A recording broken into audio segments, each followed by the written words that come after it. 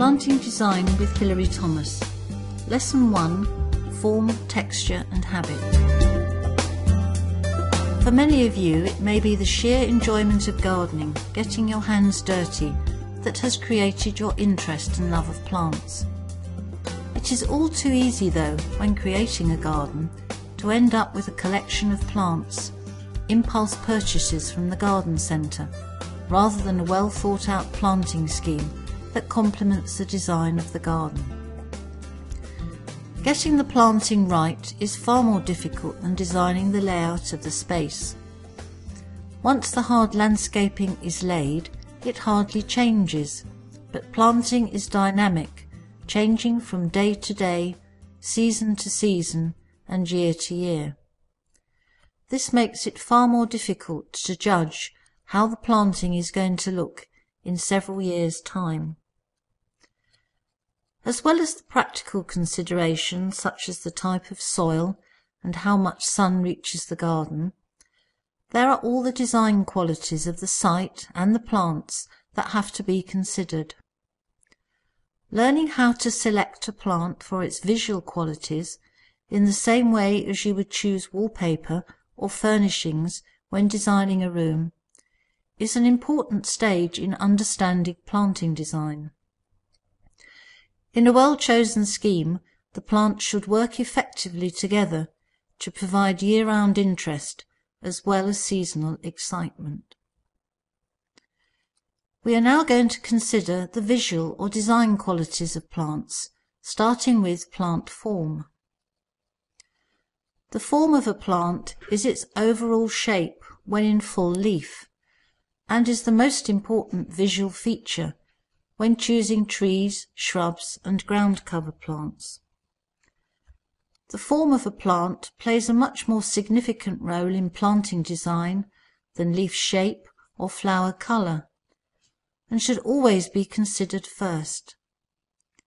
Form can be affected by environmental conditions such as light, wind exposure, soil conditions and competition. Plant forms can be quite varied, but they can still be grouped into a number of main categories, which we will now consider. The round form tends to be formal, and plants such as box and yew are often clipped into this shape.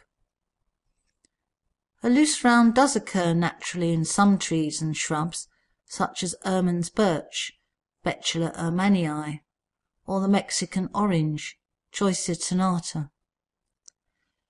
A round shape creates a feeling of stability, and plants with this form can be used as anchors in a planting scheme.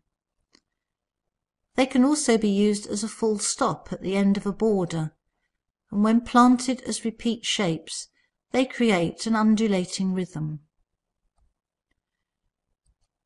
Many plants develop into a dome or hummock, and these forms are very effective at the front of the border, where they soften the edge of the hard landscaping. Small herbaceous plants such as geraniums, heucheras, and Alchemilla mollis are excellent for this. Shrubs that grow as domes are lavender and santolina, while some of the smaller grasses, such as Festuca glauca, also form hummocks. The relaxed form of the smaller domes provides visual stability, and they can be used to link and ground the more dynamic forms. Larger shrubs such as the Portuguese laurel may be clipped into domes, adding a touch of formality to a planting scheme.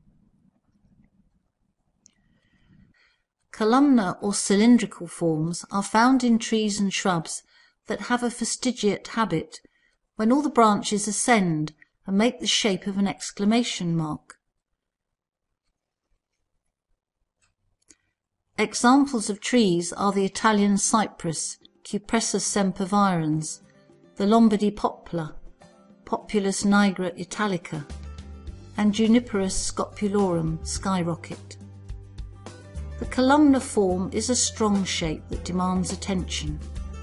It can be used as a focal point, but can also be an eyesore if wrongly placed. It becomes less dramatic and more stable if used as a group of 3 or 5 plants within a planting scheme. The conical form is a fairly formal shape and is seen in many of our conifers. When the form occurs naturally, it is taller and it is wide. The conical form is more stable and subtle than a columnar shape and can be used as an accent plant in a composition. Very dark conical trees, such as yew and holly, can seem rather austere and dominating.